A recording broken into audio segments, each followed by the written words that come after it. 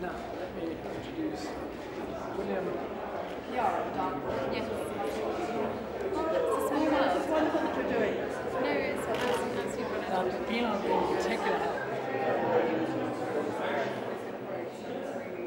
Yes, real privilege. Well, you were very close with Lucy.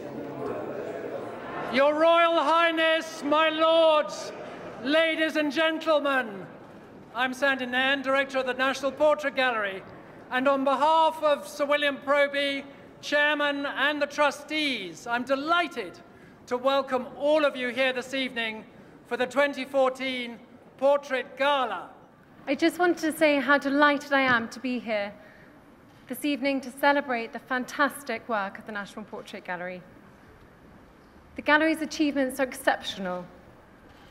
They hold the most extensive collection of portraits in the world, and their unique and brilliant exhibitions never fail to inspire us all. But it is more than simply a world-renowned visitors' attraction. The gallery's outreach and research programs makes it one of the most leading centres for the important study into portraiture.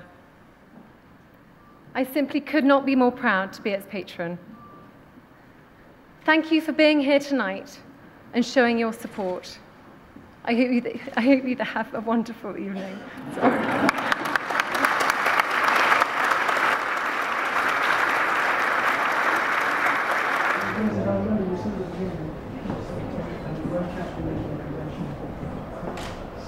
No, but I've never done a painting.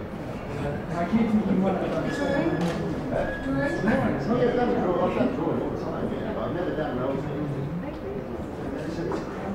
Just need something of that.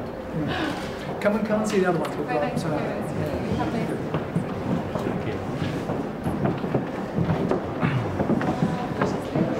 So we've had, I mean, you can see we've had fun.